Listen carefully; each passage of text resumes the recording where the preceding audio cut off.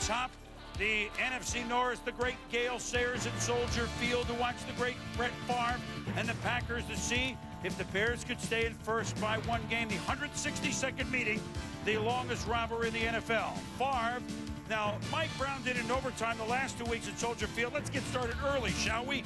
Interception, but this was about the only foolish pass that Brett would throw. But this did set up Paul Ettinger, 47-yard attempt. You tell me what happens. Doink! It's good. 6-0. Dub Bears with a score of 6-3. Favre. Watch this. Zing! Oh, man, are you kidding me? To Billy Schrader. Touchdown.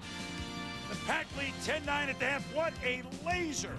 And we know that Brett Favre can make all the throws, and one of the great things about Brett Favre is that he has such a short memory. You saw the interception to Mike Brown earlier on, but watch him here. He rolls, he throws back to the middle of the field of William Henderson, something you're not supposed to do, but Brett again has that short memory. Then again, rolling to his left, and look at the zip on that football to Antonio Freeman. 9-yard touchdown, 17-9. Pack.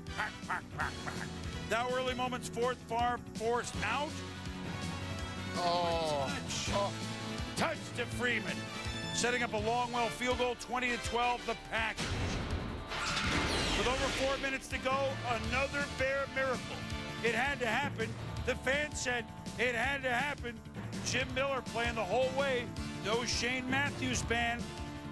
First play of the drive, Miller to Marty Booker, was a workhorse all day. Makes a 25-yard play up to his own 45.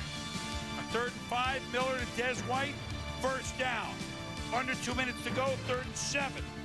Miller from the Pack 41 to Fred Baxter.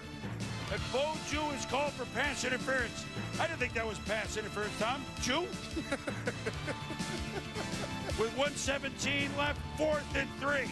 Miller, Booker, and it's a first down. Here comes another miracle. You can smell it. Then Miller on 4th and 4. Wait a minute.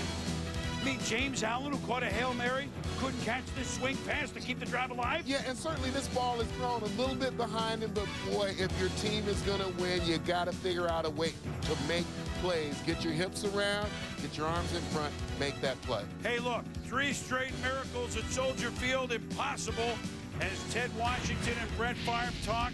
And the Green Bay Packers have now knotted the Bears first place in the NFC North Division.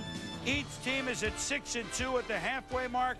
Brett Favre, he had that laser working, and you know what? Even he was pleasantly surprised.